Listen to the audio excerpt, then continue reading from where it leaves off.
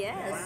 That's very good. Are you enjoying Iloilo City? Yes. Oh, tremendously. And I also love the necklace that you gave me to welcome me to your second international convention of the Sigma Alpha Epsilon.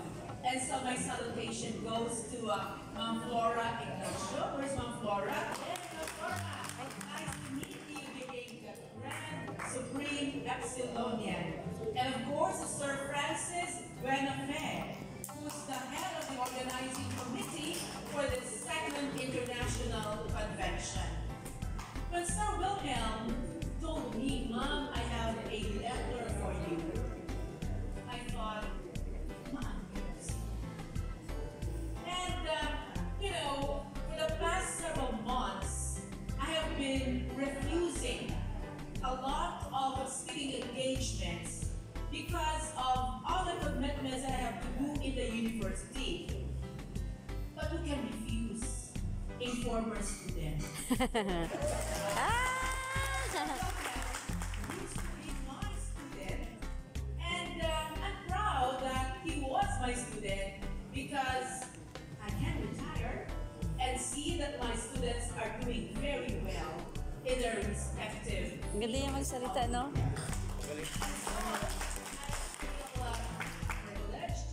I feel grateful for the invitation. Although I said, but sir, I might be late because I still had my class from 7:30 until 10, which is supposed to end at 10:30 right now. But I told my students, my dears, I have to go ahead. We have to finish what we have started, and you continue discussing our activity, which is scheduled on April 29. Graduate adult students as they are, I'm sure they are capable of managing till the end of the period. When I read the letter given to me, and the theme is on exemplifying transformation to achieve peak performance with integrity, service, excellence, and teamwork, my reaction was, wow! Diba? Wow! Because if I really reflect on the theme of your international convention, it is very, very amazing. And it's so profound that this is what we need right now in the field. That we need to serve with integrity, with excellence, with teamwork. And it has to begin with us. The transformation has to start somewhere. And before we can transform the organization we are in, we have to start with our own self.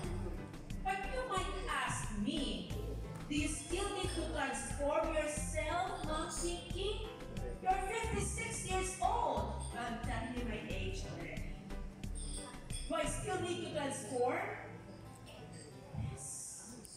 Transformation is for all ages.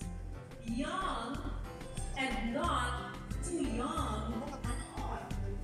And therefore, I've been thinking about your theme, and that's why, Sir Matt, we go to the next slide. I decided to title it Beyond Self-Awareness. Okay, you might say, why beyond self-awareness?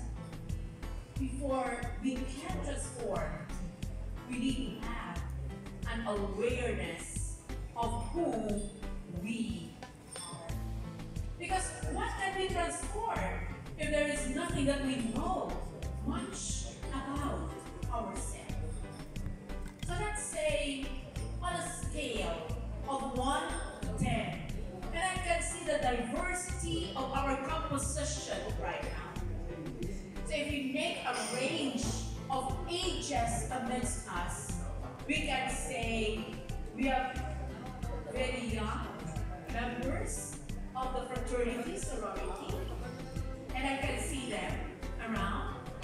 We also have those in my middle age category. And see those who may be a little bit ahead of us, right? So we have young adults here, mid-adults, and adults beyond the mid stage. And therefore, that makes our composition beautiful, diverse, because I know that this fraternity, sorority, is very inclusive.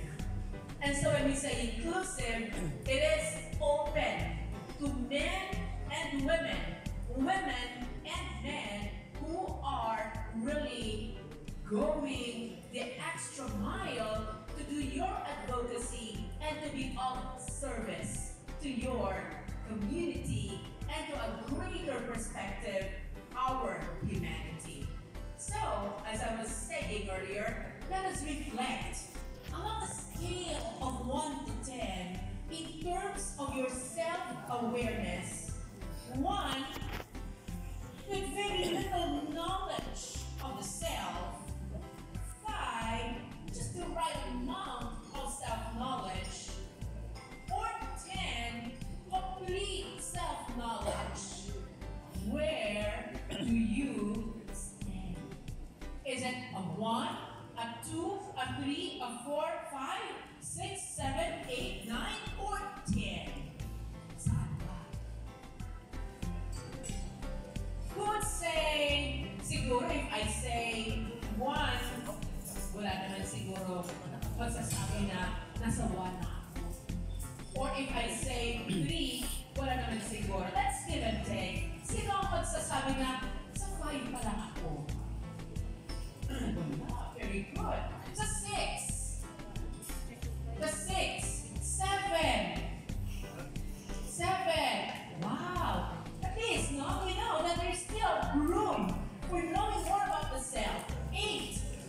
8. Huwag kang mahiya. Wala naman. Pakaw dyan, hindi matapos. Who's the 8? 8. Okay. I can see hands raised. 9. 9. Yeah, right. I overheard one comment. Para may room pa for more. Yeah, you are correct. And who would dare say 10? Ah, by 10. And what about the others who did not raise? Still reflecting? Still reflecting? Still reflecting? Maisip kayo? But that is very important. Because self-personal transformation is beyond self-awareness. As a guidance counselor, I work with young persons in the university, and I handle the course Understanding the Self. Many of our young persons who are young adults because they have finished with their senior high school or who are in their late adolescence are still in the issue of knowing the self, of self-awareness, answering the question, who am I? But this question, though short and simple, is difficult to answer. And for as long as we breathe, as long as we live, we continue to know ourselves more. And we got to realize that during the pandemic, you have your built-in capacity to be able to survive despite the difficulties you underwent.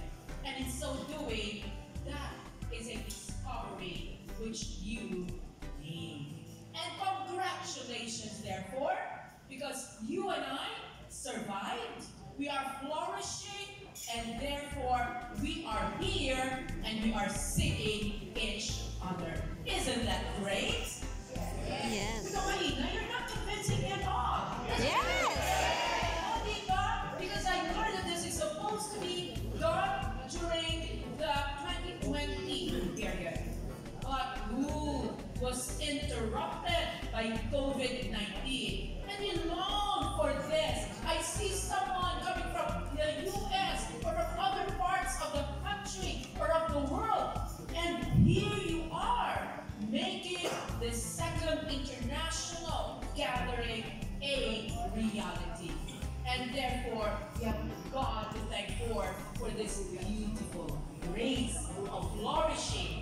being able to survive. And so we move on to our next slide. So next, we have the objectives of our presentation, which will include the following. Describe, so let's describe the nature of personal transformation.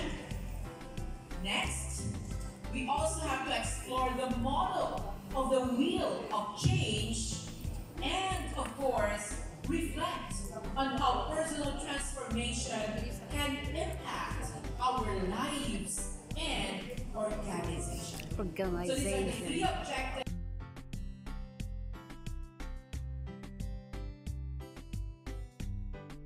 So we move on to the next slide.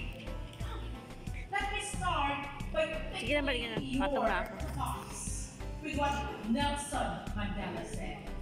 And I know you're all familiar with this great South African leader. He said, one of the most difficult things is not to change society, but change yourself. Agree or disagree? Agree.